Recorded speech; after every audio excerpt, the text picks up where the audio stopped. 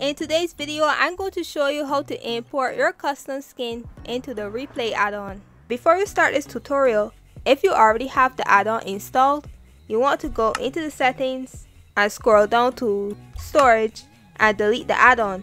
So here in resource packs, you want to look for the add-on here, so you want to go ahead, click on it and click on that delete button.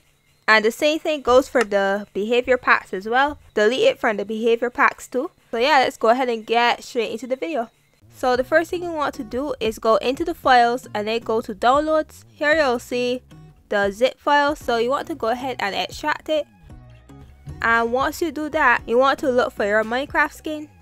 So I have it here. Long press on it and copy it over to the downloads, and then go into the Replaycraft file and then click on Replaycraft RP, and then textures, entity, custom skins, and you want to paste your skin right here.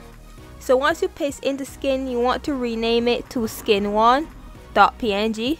Once you rename it, you can just click on replace and click on OK, and it should save in here. So that is pretty much how you import your custom skin. So once you have successfully pasted your skin into the add-on, you can now go ahead and import it into Minecraft. I can't access data files on a tablet, so I have to use this iZip thing here. So I got this from off of the Play Store. So I'm going to open this and go into SD card and then go into downloads. I have it right here, Replaycraft version 205. So you want to long press on that, click on this button up here in the corner, go into local files and just paste it here. Click on done, and there we go. It will still be in the download, so it is not going to destroy the file or anything like that. Go back and go into files. So you want to click on that square and then click on this thing that looks like a chest. Turn this into a .zip file, so just click on .zip. It'll zip twice, but don't worry about that. So once you zip the file, you want to go to this Replaycraft file right here and delete this.